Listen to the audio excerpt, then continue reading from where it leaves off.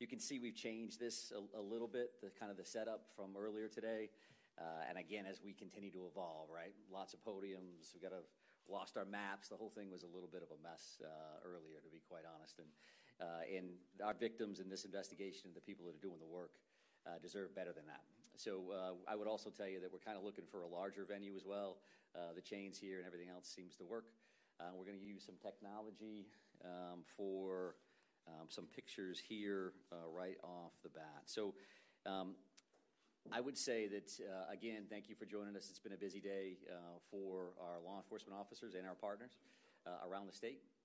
I'm going to give some updates from what we found, but the real primary reason I wanted to bring you back in today was we wanted to really identify the victims and show their pictures.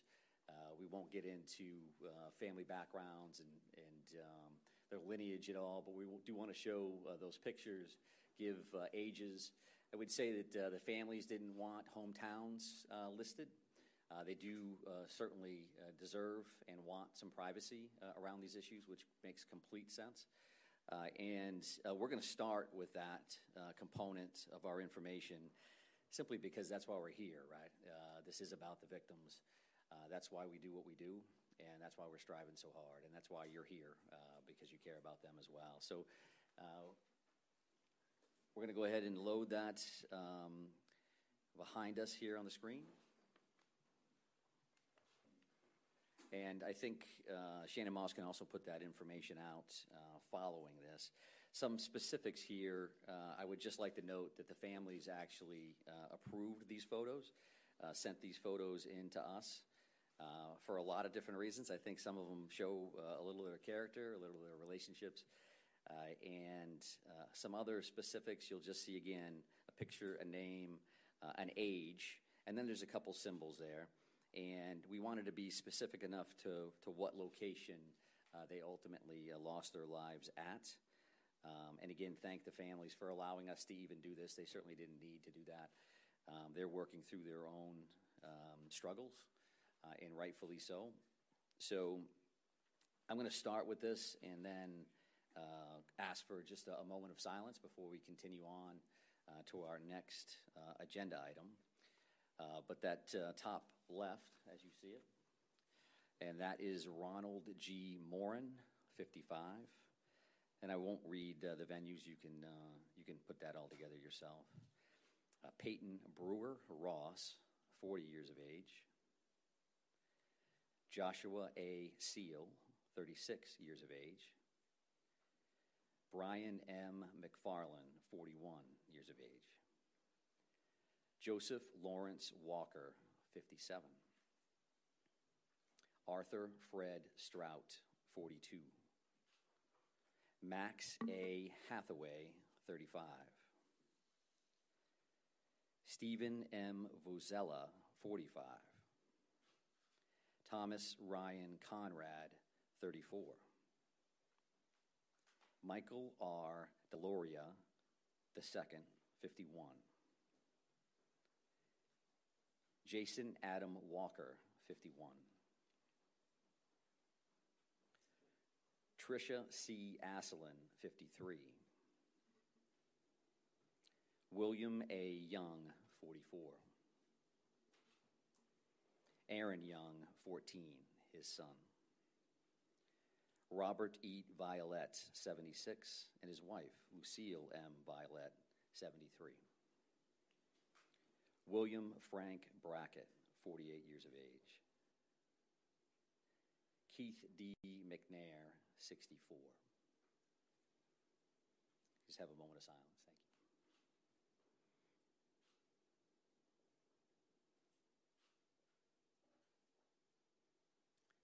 Thank you. Thank you for that. Truly, truly appreciate it. And we do, again, appreciate that to the family. They did give us those photos. I did not, however, have any of the family members pronounce any of those last names, so certainly no disrespect intended if in any way screwed up the pronunciation. So to move on, I would also like to address the numbers of the victims that I confirmed earlier today with the number 8. And I will tell you that's miscommunication on my part. I was wrong. In talking to our detectives, we had a list for people that had been identified and family members that had been notified. There's also a separate list that involved family advocacy and whether or not they had been plugged into that.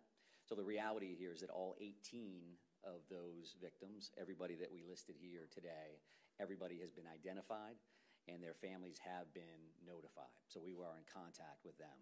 I would expect some more information later tonight, and I'll definitely talk about it tomorrow morning at 10, reference to Family Information Center, a new location, and some material around that, exactly what services will be available at that particular time. But I definitely wanted to make sure that I correct that mistake from earlier. So several other updates from this morning's briefing. I know that Shannon has sent along the aerial maps that we showed or tried to show here on the board, so you have received those. I also think that we had, and Shannon has corrected this as well, but the Pejebscott boat ramp, the proper name there was the Paper Mills Trail and Miller Park boat launch. The address was correct at 501 Lisbon Street. Pejebscott is a little bit further down the river, apparently, and we certainly like and appreciate everybody working with us to make sure that we had the proper location, the proper terminology for that. And other additional updates, the boat launch search of the river, the Androscoggin, they're still out there right now, and they'll be there as long as they can based on the light. And as we mentioned earlier, we're talking about sonars and grid searches and things of that nature. That's time intensive. It's taken them a while to work through there. They want to make sure they do it right. So we're not going to finish that search this evening. I would be surprised if you ever saw divers in the water overall. But tomorrow we'll have additional dive resources available to us from out of state, as well as some additional in-state teams. So again, we'll discuss that a little bit at 10 o'clock tomorrow. But no surprises. We expect that to go over, and that we'll have some assets there tomorrow. They did a bunch of flyovers this morning, as I mentioned. They did the sonar searches, some side, some ROV, and we'll be back on that tomorrow. The bar scene itself, they continue to do their on-scene investigation there, as well as at the bowling alley. They did check those wood lines. They may be back in there tomorrow as well, but that is progressing as expected. And I think another major piece of updates for you now is to talk about the shelter-in-place order and where that's going effective immediately. And I'm not a big reader of orders, but I think this is important that you hear this directly from a couple different sources. We're going to put out a release. There's going to be a cell phone geofence release to some folks. We've used that a couple times already during the active shooter as a warning and otherwise. But the shelter-in-place order is rescinded, except hunting is prohibited in the towns of Lewiston, Lisbon, Bowdoin, and Monmouth, beginning Saturday, 10/28/24, until further notice. The state police continue to search in Lewiston, Lisbon, Bowdoin, and Monmouth for the suspect, Robert Card, and recommend individuals remain vigilant. Businesses may choose to open or remain closed. Commissioner Camuso from IF&W is here to help us answer any additional questions about that hunting piece. It was asked this morning, and it was a good question, and I told you at that time that we were working on an answer for that. And what that means is that the general shelter-in-place has been rescinded. Specifically, hunting, again, is prohibited in those 4 towns, and those 4 towns only. And it's important that I mention that because the rest of the state is allowed to continue with their resident-only day on Saturday, tomorrow. And what does that mean? That means that there are going to be communities that hear gunshots from time to time because they're going to be hunting.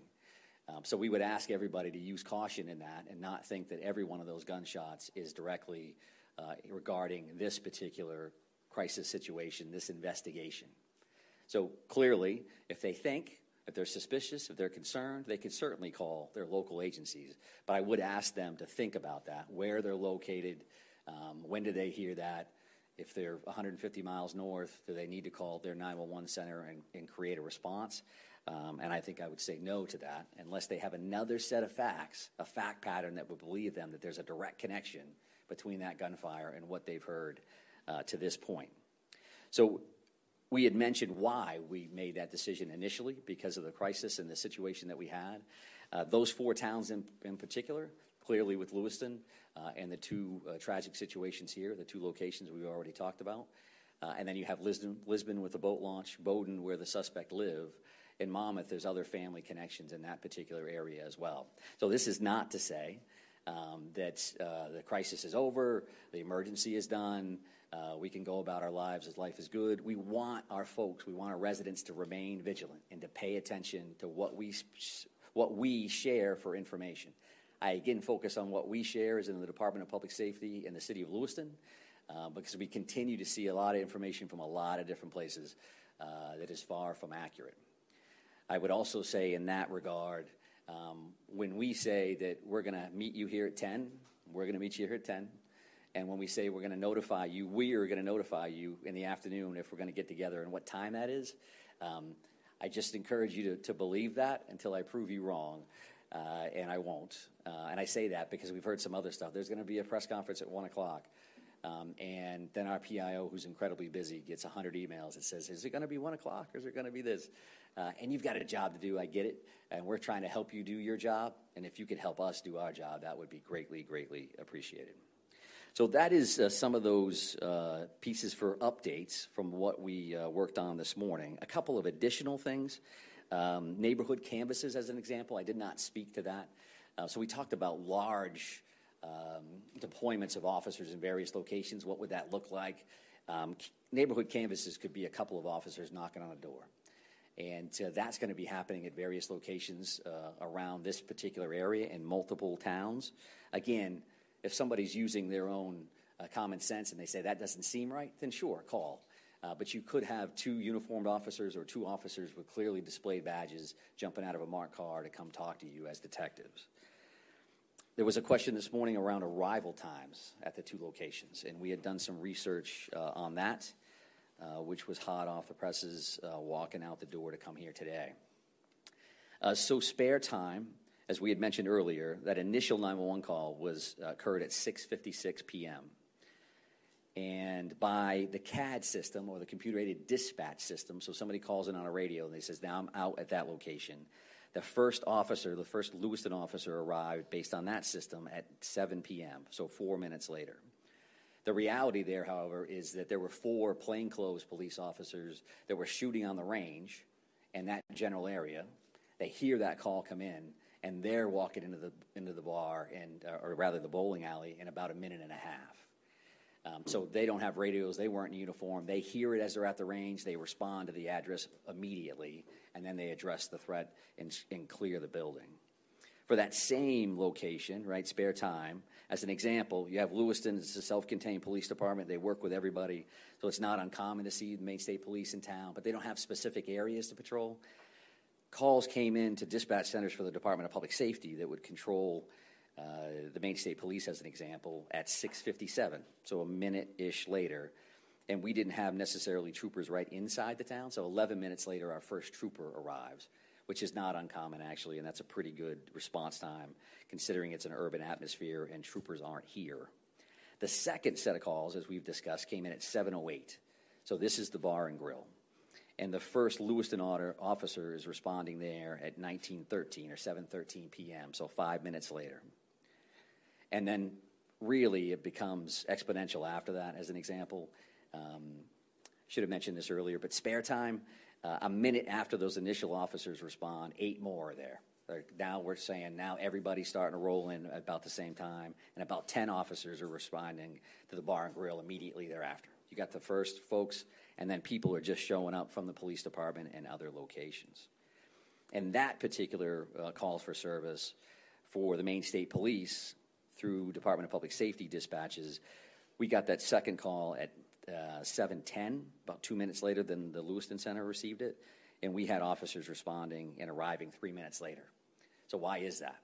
They're already flying to the first address, and now we got a second call, and now they're diverting to that second call. So it's obviously they're in town, and they're running hard to that location. So those are the arrival times that I was asked about earlier today. I think based on the list that I made this morning, I think that's all we had for information And I'll just call that kind of updates and follow-ups, things that I knew you were asking. There were some additional questions from the general public, which has been good for us to receive those through these, right? They get a chance to see stuff, and then they reach out and say, what does this mean? We had a bunch of people reach out about that shelter in place, and what does that mean, and what should I do, and what does that look like? And rather than answer those through conversations with city staff, city leadership, police chiefs, we decided to rescind that order again, but recommend that people remain vigilant as they move forward. So I do appreciate them reaching out, and all of that contact has something to do with our ultimate decision. Where do we go from here? So with that in mind, that's the information that I was asked, and the information that I can update. We do have, I believe, the suspect picture up here as another piece. And the reason that we did this is because it's been quite some time. We've seen that photo, and you have a bunch of different photos. This, in fact, has more of the physical description of his height and weight, and his more official hair and eye color. You could guess at that based on some of the photos that you see, but why do that if we can directly give you that information? So if you could freshen up any material that you have there. It does, again, show that brown hooded sweatshirt and dark-colored cargo pants that are in the photo that we had released earlier, which showed him walking in to spare time with that firearm. So I think that's the information that I wanted to get out to you today. I appreciate you coming back or holding on. I know you have long days and long nights, so that piece you were going to be around anyway, I'm sure. But I am, again, happy to try to take some questions and answers. The chief is here as well, but we did want to keep this tight from an operational standpoint. So, yes, sir. Go back to the timeline. Yeah. 4 officers were at the range, I think, right? So can you just go over that again? Yeah, sure. So officers are required to qualify a certain number of times a year, right? So in this particular, not knowing that, in fact, they're going to be the closest there and the first out. So that cuts almost 2.5 minutes off the original or the initial uniform police officer's response. And that's not uncommon from a police standpoint. Sometimes you got months where you're thinking, boy, I'm right around the corner when all this stuff happens. And sometimes I'm on the other side of the city when other stuff happens. We're very, very lucky that the officers were that close, because I think you save lives with time responses. And in an urban atmosphere, depending on where everybody is and how busy the night is, that response could have been much longer than that. Yes, sir. Have there been any credible sightings of the suspect by either law enforcement or the public since the shooting took place? Yeah, so we have, again, 530 plus tips and leads that have come in. Some of those have been sightings. Some of those have been, and I would say as simple as, but hey, I've got a vacant house that's in this location. I own a barn that I'm afraid to go to. There's something over here that concerns me. So those things run the gamut. And I'm also going to use that opportunity that the FBI supervisory agent in charge, Jody Cohen, who has been with us during these press conferences. We gave that digital video information out this morning. There's already well over 100 entries in that system. So that means you're putting that information out, and the general public is grabbing hold of that, wanting to be involved, and sending that information in. So I thank you for that, and we certainly thank the FBI for their assistance with that kind of material. So we've got all kinds of, somebody may say, somebody. Has law enforcement seen him in the last 2 days? We have not. Law enforcement has not seen him in the last 2 days. But again, in that stack of that 500 plus, you may have somebody that says, hey, we see somebody that looks like that. So we have not. But go ahead, ma'am. Can you confirm that the note found at the suspect's home is a suicide note? I- That has something to do with lifting the shelter in place? Yeah, I cannot, and I'm not going to speak to the note itself. I acknowledge the fact that a note existed this morning, but I'm not going to get into exactly what it contained. But, sir? Sir, you said that the officers, the plainclothes officers who responded, addressed the threat, cleared the building. Can you explain what happened there? Sure. When I say address the threat, they're going in the door addressing an active shooter. So they're going in prepared to do whatever they need to do to make that scene safe. On that particular time, the suspect is no longer there. They're going in as if they were. So the first thing you do is you go in and clear that location, make sure it's safe, and then you start working with victims and triaging people and trying to make sure that you're getting additional units there as fast as possible. So, yes, sir. I wonder if when the officers arrived at the second scene, the suspect was still there, or whether by the time the first responders had arrived, the suspect had already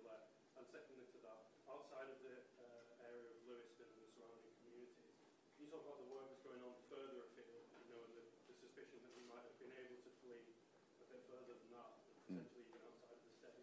Yeah, sure. So the suspect was not at the second location when the officers arrived. As we discussed this morning, we showed those 3 maps as specific areas we knew we were definitely going to be working in, and then we've also cleared other areas that are farther afield. Somebody may again say, there's a barn over there, there's an outbuilding over there, there's some family property that somebody's uncle owns, and can you check that? So as those things come in, some of those are kind of on the checklist to begin with, and then some come in real time. Because as those leads come in, we do look at those, and then we farm them back out to either tactical units that are looking on that apprehension side, or investigative units that can go out and do additional interviews. Is it possible that it could have gone outside of the state? Well, at this point, we are cognizant of all possibilities. We're not closing off anything because we want to make sure that we're being as comprehensive as we can with these particular searches. Yes, ma'am? We noticed earlier there was extensive law enforcement presence in Durham, Maine. What can you tell us about what that was about? In what town? Durham, Maine.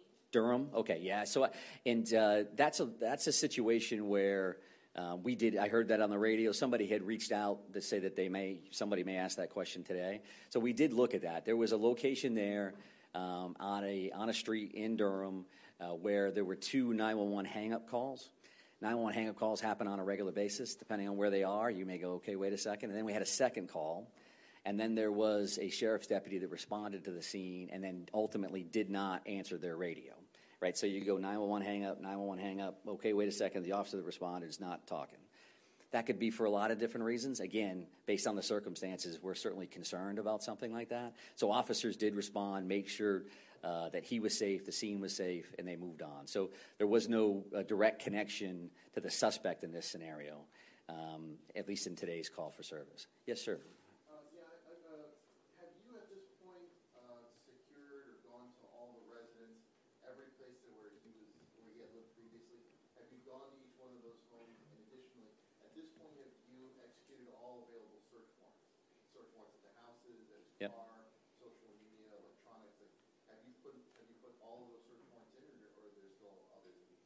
There's still a lot of work to be done around the search warrant side of the house, just based on workload alone. I don't know, however, have we searched every house that he's had over the last amount of time? Certainly the ones that most recent. There's a Bowdoin connection, which caused a bit of a stir last night. That was a location we were concerned about. Our reality from a homicide investigation, as an example, 10 years ago, 15 years ago, you may have done 1 or 2 search warrants. Based on electronic devices and everything else, you could do up to 30 search warrants on one. So this kind of situation, clearly there's going to be a lot of affidavits, a lot of work to be done around that. So we're working with the U.S. Attorney's Office, the Attorney General's Office. Federal entities are assisting with these warrants. That's an all hands on deck. You just never know, I'm going to open this device and that's going to be the one, right? So we farmed that out to make sure we're making as much progress as possible. And I'm sorry for waiting. Go ahead. By the end of this weekend, temperatures are supposed to plunge in the area. How is that going to complicate the search, or are you hoping this actually might help investigators and be a problem for your suspect? Yeah, so I think that goes in 2 different directions, right? We certainly have a lot of resources coming for the river tomorrow, because it would be nicer if it's sunnier, you can get a better look into the water. So that's one angle. If it's colder, there's an argument to be made that your thermo style of equipment, where you're looking for body temperatures or heat signatures, may work better in that scenario. So it does definitely vary. If it's cold for the suspect, it's certainly cold for our officers as well, and all those different things. We're certainly prepared and willing to do all those things, but that's where we're at. So yes, sir. Can you discuss some of the reasoning behind why you removed the shelter-in-place orders in these 4 towns where you acknowledged you're still actively searching? And secondly, do we know how many weapons Card had or has in his possession? The second question is no. I don't know how many he has or had. If there are weapons within that residence, that'll be part of the search warrant and counting those things out. And the decision to release that or rescind that shelter-in-place order is something that we've discussed internally as command staff members at the CP, and saying, okay, we're looking at pros and cons, right? We've got communities that are locked down, that are shut down. There are families and schools and pharmacies and all those things. So we knew going in and have acknowledged that repeatedly, that we know that that can have a negative impact on people. So the other side of that is we had very pointed threats early on reference to these locations and nothing specific since then. So you have to look at that and you have to do the math on that and say, so are we more comfortable? Are we doing more harm than good by keeping people away from these clinics and their doctors and in schools? And while this is still absolutely a dangerous situation without question, we've got to make recommendations and ask the people that we serve, ask the people that we protect to be vigilant, to pay attention, to listen to what we have to say. If you see something, say something. Because in most cases, you're like, I don't like that. That looks strange. We can feel that, especially when you live in neighborhoods, right? That you live there, you're comfortable with that. That car is wrong coming down my driveway at this particular time of the day. What is going on? So that we don't come to those decisions to go into the order or come out lightly by any stretch of the imagination. But we do appreciate all the input from everybody about what does that mean and how it's impacted me as a person, right? So I appreciate that. Yes, sir? Commissioner, is there any reason to believe that he may have obtained another vehicle since you already found his car, or may have gotten on the boat and gone down the river? All possibilities are open to us. I don't have anything specific reference to that particular question. Next steps, where did he go after that, and what was he in or not? Which is why we have feelers out in all directions. Is that a possibility? Sure. Is the river a possibility? Sure. We're going to continue to work those things until we're comfortable that those things have mitigated to the best of our ability, right? Because some of these locations we serve a search warrant on doesn't mean we're done, right? We may actually go back and continue a search and new information and go back and check a location again. So all of those things are absolutely available. Sir, right here. Are there now 18 murder arrests? That's a good question that I don't know the answer to. I know that the Attorney General's office told us this afternoon that they were trying to complete the rest of those warrants in a timely fashion. Now that those individuals had been identified and the families notified, I'll have that answer for you tomorrow morning at 10 o'clock for sure. And right here, ma'am, sorry.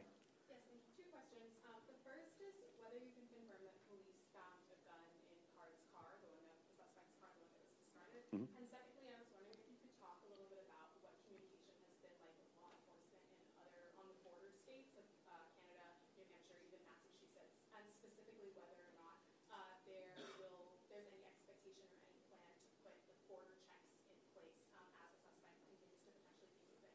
Yeah, sure. So we won't speak to evidence, specific evidence. Did you find something here? Did you find something there? I completely understand why the question is valid, but it's not something we're prepared to talk about, certainly this early on in an investigation.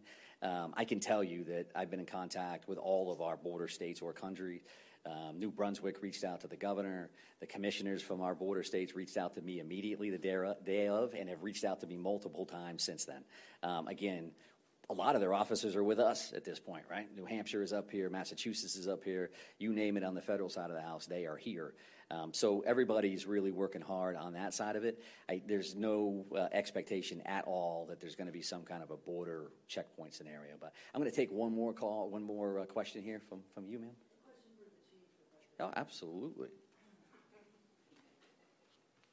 Chief, for members of law enforcement, especially from Lewiston, Auburn, and this close-knit community, can you talk about what it's been like to do this investigation when they may have close connections to some of the victims? It's been very difficult, I can tell you that for certain.